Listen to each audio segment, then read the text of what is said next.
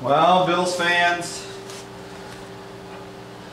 we almost had them last week. Baltimore looked like a really good game. I really thought we were going to get them. I didn't see any reason why we weren't going to win the game. Up by 14 at the half, and then we just come out terrible. I mean, it was fumbling the ball, tip interceptions. We're talking about the whole 9 yards. Anything that could happen went wrong. Turnovers. I mean, if you could just say you just run the ball averagely and just score a couple of field goals and you're up by 14 at half, you probably win the game. Just run the ball, kick a couple field goals, don't turn the ball over, you're going to win the game. And I just feel like we're going to win a game. I don't feel like it's going to come any faster or sooner, but I feel like we're going to win a game soon.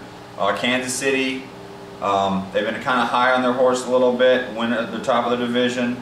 I think there's definitely a good chance we can win this week. I definitely feel like the Kansas City passing attack is not very good. They're ranked at the bottom of the league.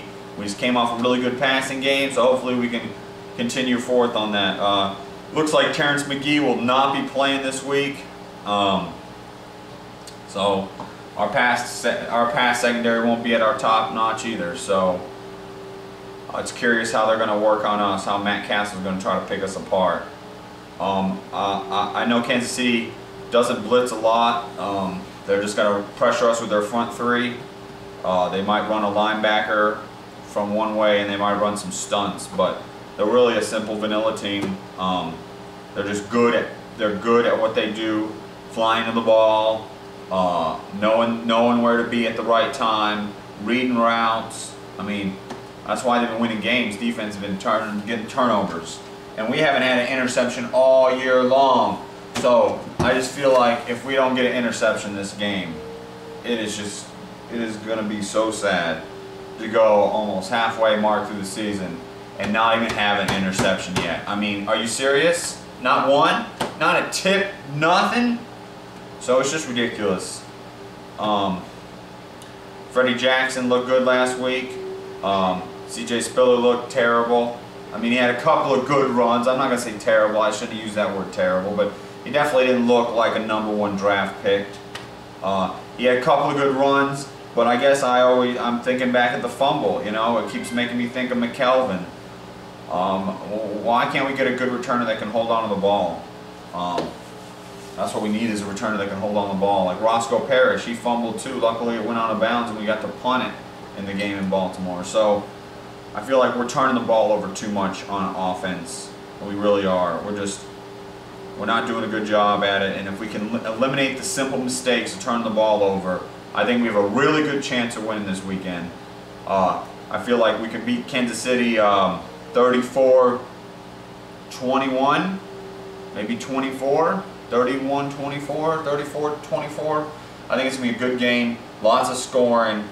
I might be wrong, but I think it's going to be some touchdowns. I think it's going to beat the over-under spread of whatever it is, 48 or 50.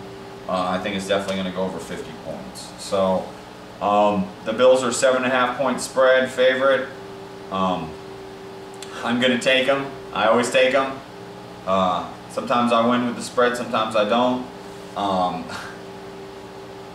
I just hope that even if we go this whole year and end up 4-12 or 4-12 and we look back, I hope we don't go #1 draft pick quarterback. I just don't see it going to happen, man. Ryan Fitzpatrick's not bad. Put some key opponents around him, man. How about an offensive line that doesn't move? If you ever watch the good quarterbacks, they're good because the offensive line, you watch them, man, they drop back and they 1-1,000, 2-1,000, 3-1,000. Ryan Fitzpatrick's been doing the best he can with what he's had. I mean, you really can see it. He really knows what to do with the ball. I feel like no one's given him enough time. I don't know if he's coming out of his shell with the firing and the trading of Trent Edwards and so forth and so on, and being the backup every place he's been, St. Louis, Cincinnati, Buffalo. So I'm really curious. I like Ryan Fitzpatrick. I feel like he's definitely better than any first round. I mean, Andrew Luck, sure, he looks great, but I don't know. I mean, I like to think that the #1 draft quarterback. Yeah, I don't know. It's too much money. I feel like. I mean, I don't know. Unless a new bargaining agreement comes up and Buffalo doesn't have to pay like a Matt Stafford kind of deal, it won't happen. Buffalo will not go for it. It just will not happen because we will not devote that much money to a quarterback that's coming right out of college. It's just the way we've done it. So I feel like we've had enough first-round quarterback busts in Buffalo. I feel like you can, if anything, if we do have a high draft pick and we don't know who we want to take, we should trade down. If we want a guy and we know what we want, we should trade down and get 2 draft picks. You know, you've seen the Patriots do it. You've seen other good teams do it, man. That's exactly what they do. They say, oh, we don't want our 5th rounder, but we'll take your 10th and your 42nd. And they go, okay. And we take their 1st and 2nd for our 1st. And they get the guy they want, and they're willing to pay the guy the money. And we're willing to get 2 draft picks later in the rounds and pick up other good quality players. You know, I feel like that's definitely the way we got to do it. If we have a really high draft pick, like top 7 or 8, trade it. Get 2. So I don't know. That's how I feel about it. Ryan Fitzpatrick's doing really well. Stevie Johnson, Roscoe Parrish, Lee Evans, the receiving corps has been doing really good. The David Nelson just come back from injury and suspension. I'm not going to be on his back about anything. He played all right. He's definitely better than all the other tight ends on our team. And sad, because Martin was not a bad player. I mean, he looks good. I see him catch a touchdown pass, and he blocks well.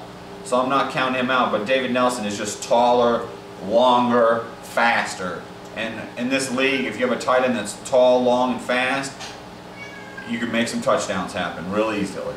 We've seen it all the time. So I feel like we can beat Kansas City this week.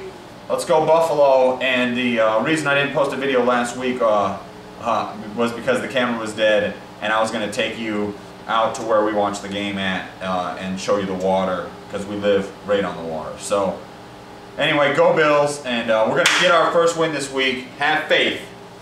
Let's go Buffalo.